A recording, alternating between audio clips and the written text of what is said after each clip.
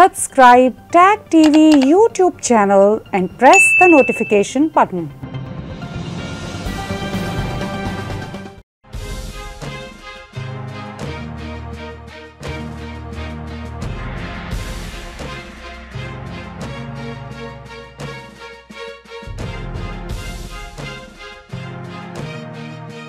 Good evening. Welcome to South Asia Newsline. I'm Lipakshi Khurana.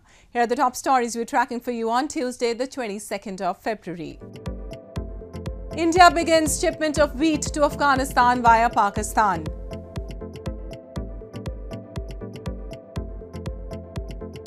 PPP chairman Bilawal Bhutto offers PMLN to pick Pakistan Prime Minister if no trust move succeeds.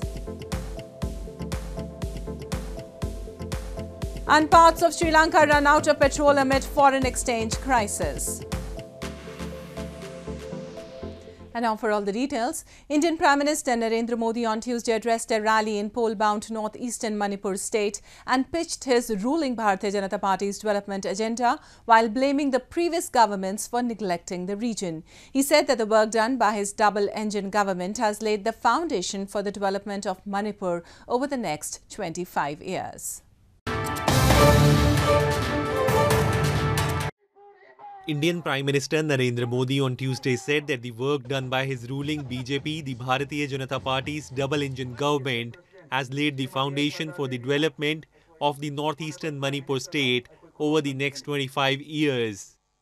Addressing a rally in pole-bound Manipur, the Prime Minister took a dig at main opposition Congress and said it never worked on improving connectivity in the region. He said Manipur will become an important center for East Asia connectivity after the highway connecting Myanmar-Thailand is completed. He said the BJP government has also made impossible possible as Manipur has also got relief from frequent blockade protests.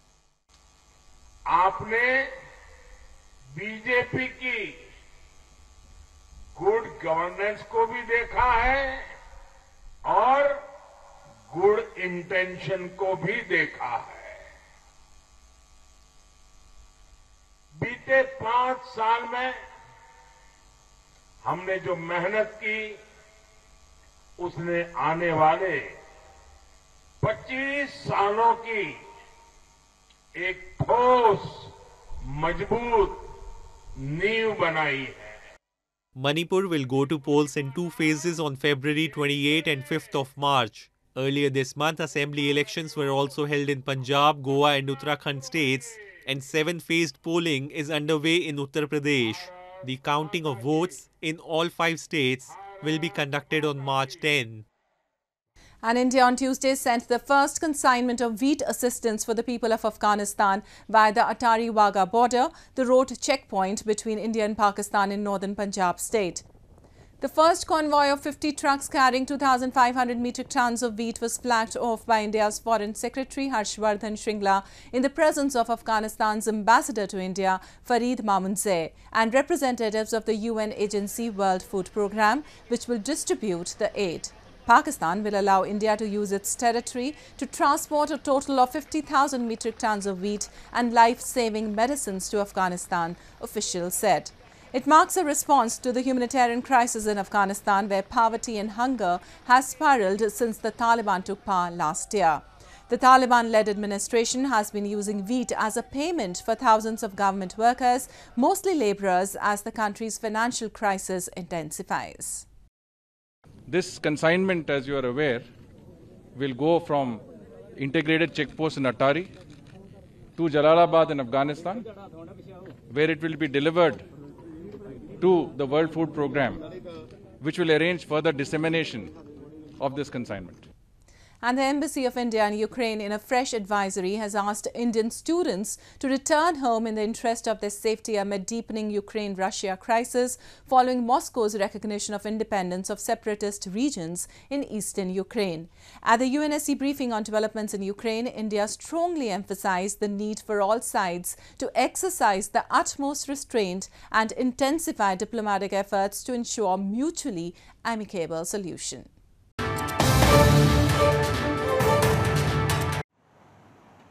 The Indian embassy in Kiev on Tuesday again advised students to temporarily leave Ukraine rather than wait for an official confirmation from universities amid the growing tensions in the region. The embassy, in a separate tweet, informed that 4 flights from Kiev to Indian capital New Delhi will operate till March 6 in order to evacuate Indian nationals in view of the continued high level of tensions in Ukraine.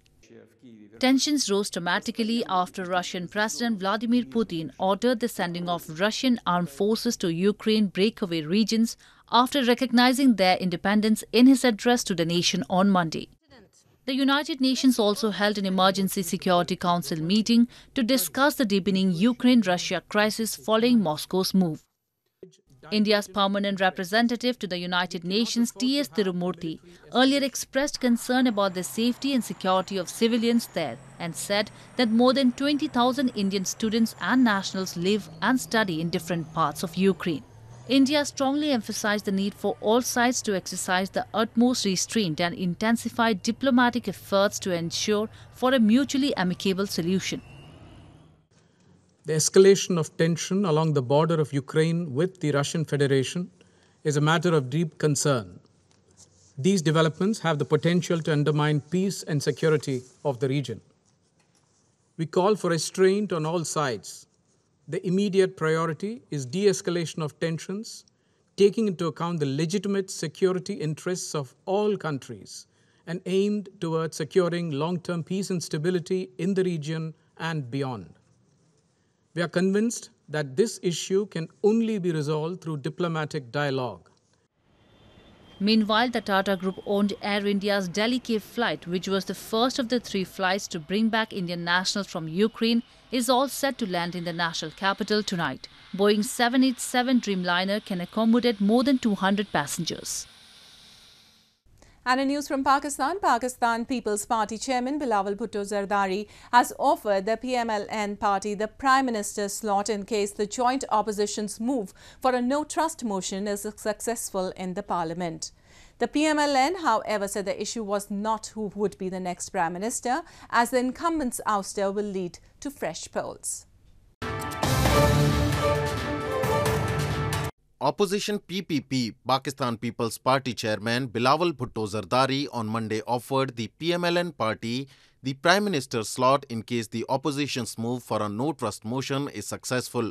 This comes as Maulana Fazlur Rahman, the chief of multi-party opposition alliance, Pakistan Democratic Movement, met PPP co-chairman Asif Ali Zardari on Monday to discuss a strategy to topple Prime Minister Imran Khan's government through a no-confidence motion. Muslim League नून का पार्लियामान में majority है, अक्सरियत है और उनका हक होगा कि वो अपना वज़ीर आज़म का उम्मीदवार नामज़द करे जब इंशाअल्लाह ताला ऑपोजिशन कामयाब हो, अदम एतमाद लेकर आते हैं. The PMLN was quick to respond, with senior leader Ehsan Iqbal saying the issue was not who would be the next Prime Minister, as the incumbent's ouster will become a bridge for fresh polls, local media reported. The opposition PPP and the PDM have also announced anti-government long march rallies on February 27 and in late March over government's failure to control rising inflation. And moving on, a massive demonstration was held by political activists and the Sindhi community on Monday on the occasion of the International Mother Language Day, accusing Pakistan's federal and provincial government of Sindh of intentionally eliminating Sindhi language from the country. The activist of Jaish-e Mutahida Mahaz, or JSMM, demanded Sindhi has been the language spoken in the region for centuries and that the rulers of Pakistan would have to grant it the status of a national language. They urged the international community to take notice of the systematic elimination of the Sindhi culture through demographic changes by Pakistan in the region. Sindhi ज़बान पूरी दुनिया की ज़बानों की माँ ज़बान है जो पाकिस्तान के गैर फितरी जबर का शिकार है और सिंध और सिंधी कौम के खिलाफ ये पाकिस्तान और रियासत की बहुत बड़ी साजिश है कि हमारी ज़बान को एक मुनज़्ज़म साजिश के तहत ख़त्म किया जा रहा है. And moving on to news from Sri Lanka, long queues of vehicles were witnessed at various petrol stations across Sri Lanka on Monday amid a looming fuel shortage as foreign exchange runs short. The country's energy minister said Sri Lanka is trying to arrange a payment of $35 million for a shipment of 40,000 tons of diesel with just a few days of stocks left. Long queues of vehicles were sighted at various petrol stations across Sri Lanka on Monday, with the country's energy minister warning about a looming fuel shortage as foreign exchange runs short. Sri Lanka is trying to arrange a payment of $35 million for a shipment of 40,000 tons of diesel with just a few days of stocks left. Energy Minister Udaya Gamanpilla said on Monday, adding that his ministry was in talks with the Finance Ministry and the Central Bank to release the funds.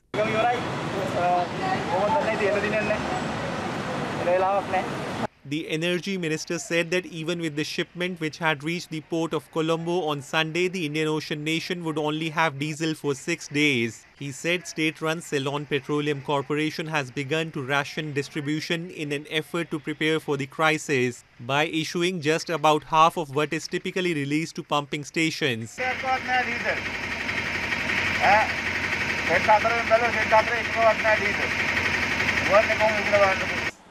This comes as the island nation of 22 million people also faces debt repayment obligations of about $4 billion this year, and opposition leaders and economists are pushing the government to seek assistance from the likes of the International Monetary Fund.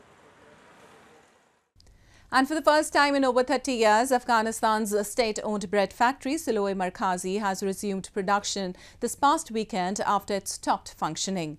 This is the first ever state-run production entity that has been reactivated since Taliban's takeover of Afghanistan in August last year. Afghanistan's state-owned bread factory Siloe Markazi or Central Silo, located in capital Kabul, reactivated and resumed production on Sunday after decades of production stoppage. Siloe Markazi is the first ever state-run production entity that has been reactivated since Taliban's takeover of Afghanistan in mid-August last year. The factory was badly damaged since the 1990s and stopped functioning since 1992. In coming days, it would be fully reconstructed to increase its products.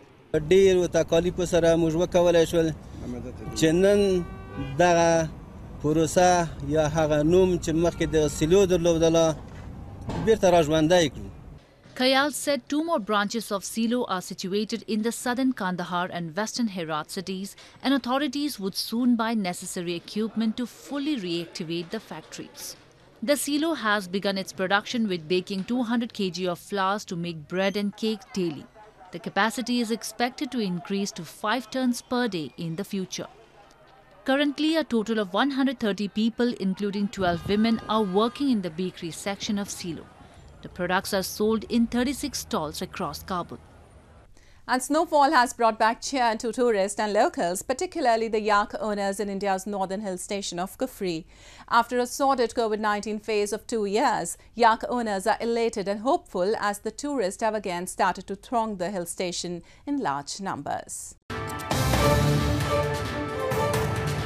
After a sordid COVID-19 phase of 2 years, snowfall has brought back the tourists as well as cheers to locals, including the yak owners in India's northern hill station of Kufri in Shimla district. Tourism has been one of the worst industries affected by the coronavirus in India, with frequent restrictions on movement and repeated lockdowns. However, the recent snowfall season in the Himalayas is once again drawing tourists to key destinations with a dialed-down nervousness about the virus. Lockdown में पूरा business 2 साल से सब कुछ खत्म था, हमारे लिए कुछ भी नहीं था, इनकम का कोई सोर्स नहीं था, सब कुछ खत्म, बेचना या कुछ सब बेचने पड़े।